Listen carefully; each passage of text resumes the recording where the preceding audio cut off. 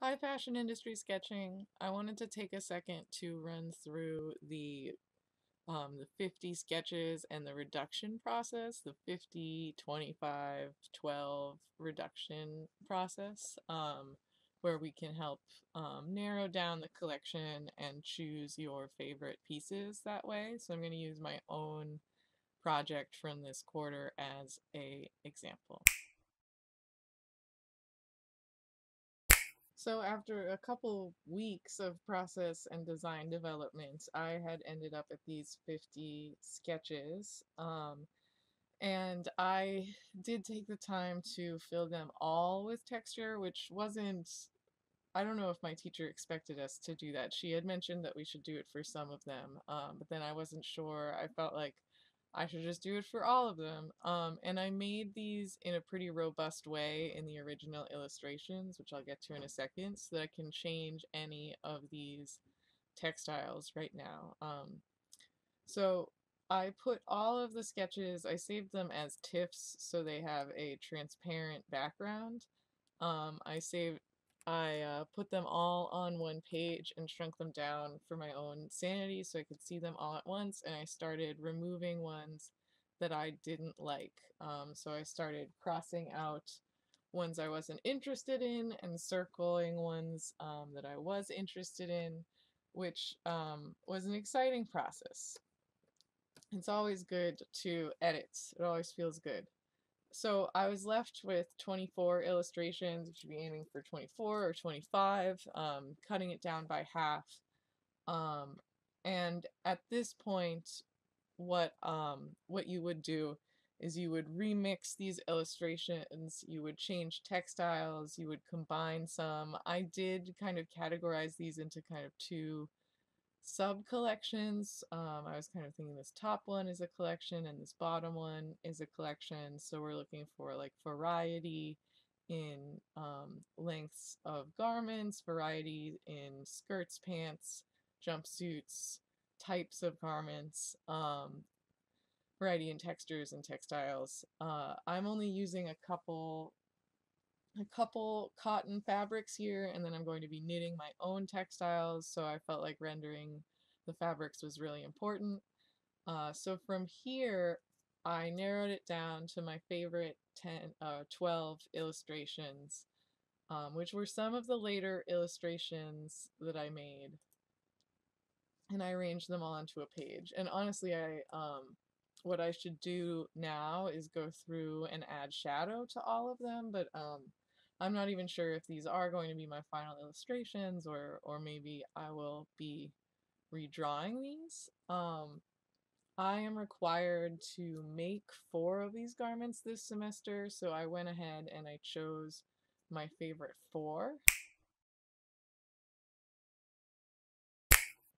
I love these, but I think that I'm going to have to change my textiles to get, at least in one of them, to get more of this warm brown in here. And this is still a TIFF, so I can't change the textile here, but on my original illustration, these files are huge, which is why I saved them as TIFFs with transparent backgrounds. On my original illustration, I've made these so that the pattern layers are preserved. I never rasterized these layers. They're still editable. If I double click on them, I can choose a new pattern, or actually my new favorite way to adjust the patterns. If you have Photoshop 2020, you can, instead of, normally we would like click here, and that used to be the only way we could access all of the patterns we had defined. In spring 2020, I organized my pattern panel into folders, with all of the textiles that I might use for this collection. So I can just click on medium brown cotton, and this instantly changes to the medium brown cotton. So it's and then I would have to save this again in order to update this favorite 4 illustration. But I think that that would bring a lot more balance to the collection. Um, So my favorite way to get to this point um, where I have the garments or I have the texture and I'm drawing with it or painting with it essentially is if we turn all of these off for a second. If I just have my fabric and I make a new layer, I'm going to start drawing with any color on that layer. And I'm going to choose a nice brush. I like Ultimate Inking Thick and Thin, and I'll just start filling in casually right now.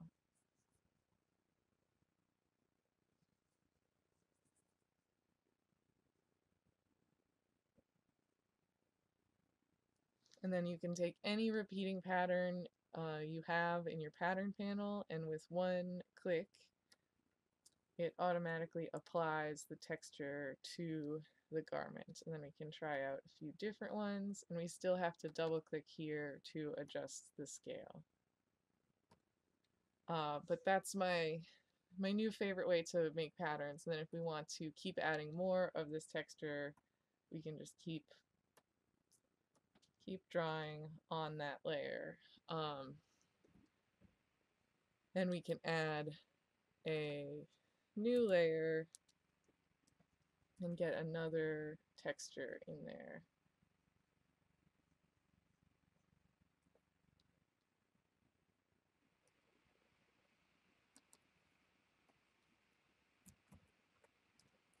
And then you go in with a smaller brush, back on layer 17, right? The pattern is being clipped to the layer that we're drawing on. If this didn't have the little arrow there, if you move it to a different section, it will end up taking over the whole page, right?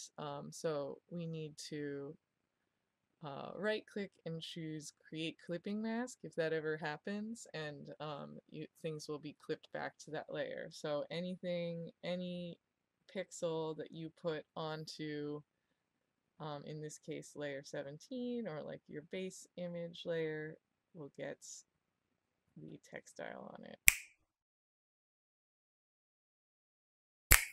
So let's make a quick repeating pattern out of this. I already have a felted wool pattern, but this will be a quick review of making textures in Photoshop from real textiles. So the first thing we're going to do is we're going to crop the whole image, and we're going to make sure that delete cropped pixels is checked in your properties panel. We want to get rid of any of the extra pixels on the outside of the cropped image.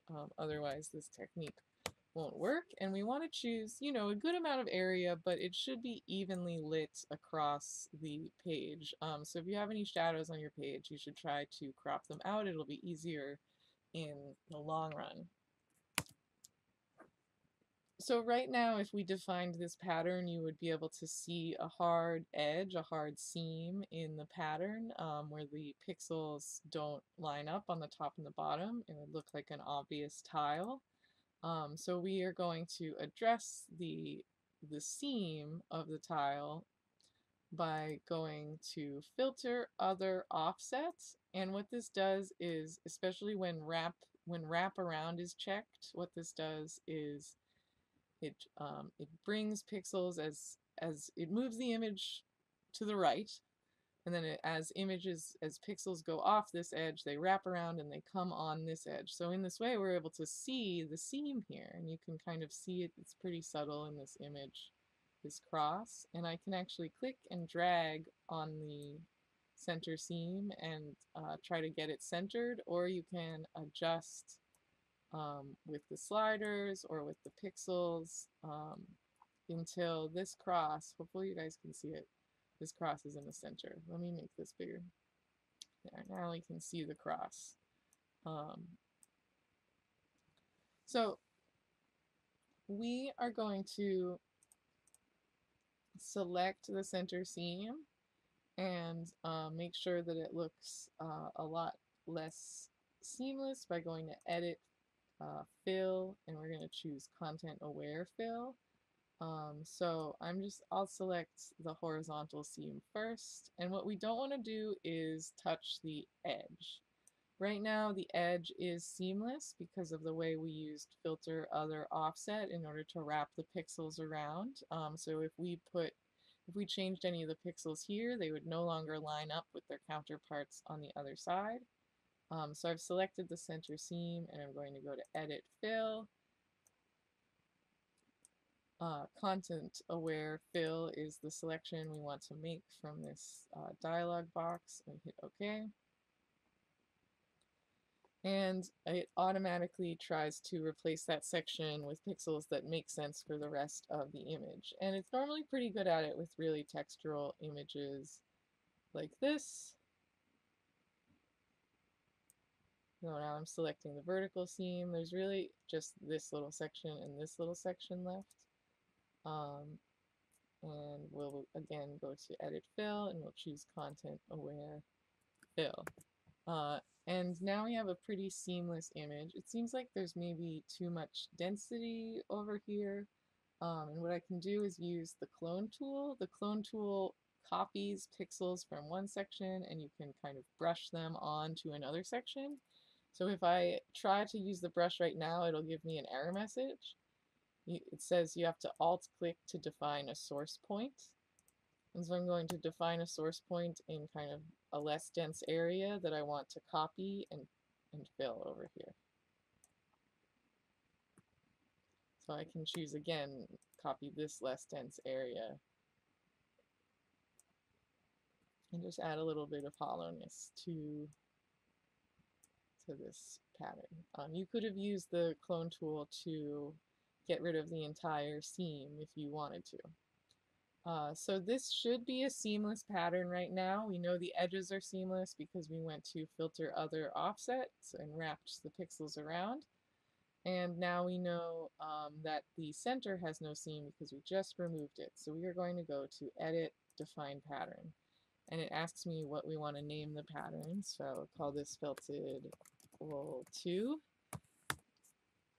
And if we look at our patterns property panel right now, or our patterns panel, we can see Felted Wool 2 was added there, and if I wanted to I could adjust like where it was sitting and what folder it was in, and we could apply that to a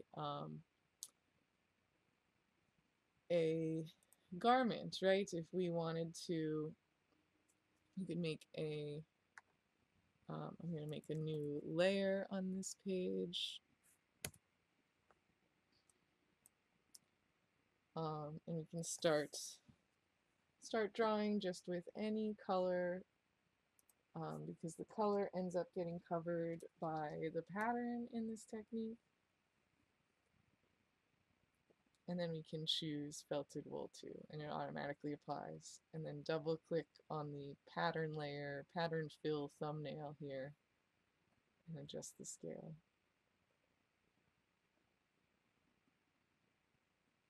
Looks pretty good. A little bit repetitive, but I'm liking how it's looking overall. And if we wanted to, this image is looking kind of cool compared to the wools I have in here. We could adjust the color of this with an adjustment layer. Color balance, and just warm it up a little bit.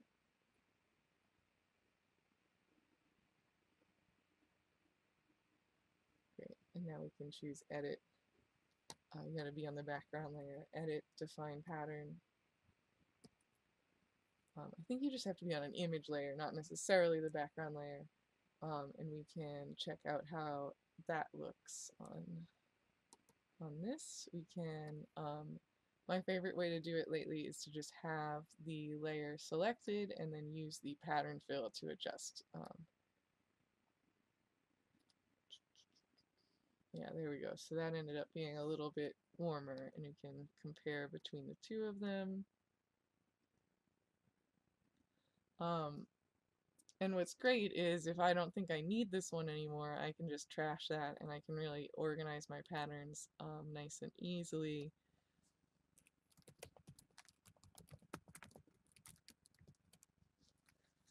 And I just think it's a great way to organize your patterns. And you can also, just like most of these organizational libraries in Photoshop, you can adjust like how you view the images. Um, and what I end up doing in order to back this up, because this doesn't move from Photoshop to Photoshop, like if I were to go use a different computer. In order to back this up, I always add this graphic to my library. So I know that this is one single straight repeat tile. So I save all of them in here, all of my single repeat tiles. So I've learned you have to select both the background and the color balance layer if you want it to be included in your library. And I love the Adobe Creative Cloud library because it automatically, as long as you're logging into the same Adobe account, when we add a graphic, it will be available um, on any laptop. So I use this all the time. Hopefully this information was helpful. Those are like my favorite ways of coloring right now, with texture in Photoshop, which I think can create really interesting illustrations. So please, consider being creative, doing digital collages for this final collection. You can do whatever you want. You don't have to feel limited to traditional forms of illustration, and we have a couple weeks now to develop these and really narrow down the illustrations and make sure they're top of the line.